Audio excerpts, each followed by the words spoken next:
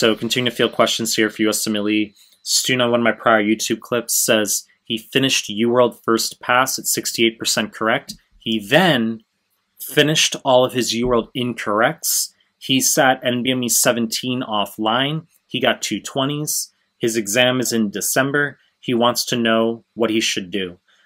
Look, I've made lots of content on this stuff, how in the final 2 months, you need to be memorizing NBMEs 20 through 30, okay? You're going to be screenshotting your incorrects from those exams into a Word document, saving as a PDF/PowerPoint, and you're going to be reviewing those as you go, okay, in the final 2 months.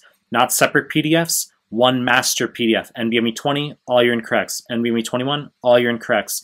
And you're also going to add free 120 to that master PDF. Now, some of you guys who've been following my content for a while will say, Michael, you said this like 90 times already. I know, okay? But I don't carry the entitlement that people in 2021 are going to go back further than 4 or 5 videos in my YouTube.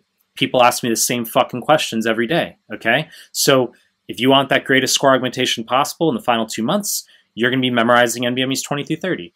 And I also want you going through my high-yield PDFs, okay? They're available for free on my website.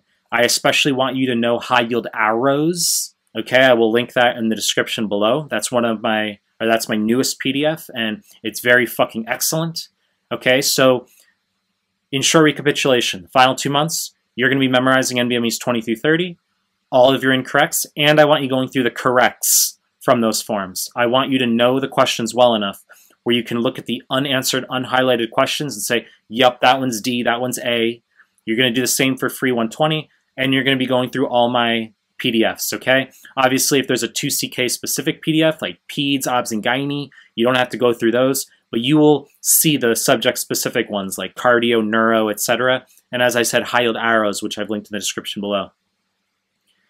You know the deal. I'm going to continue making more content. If you like my stuff, subscribe to my channel. And I appreciate your time. That's it.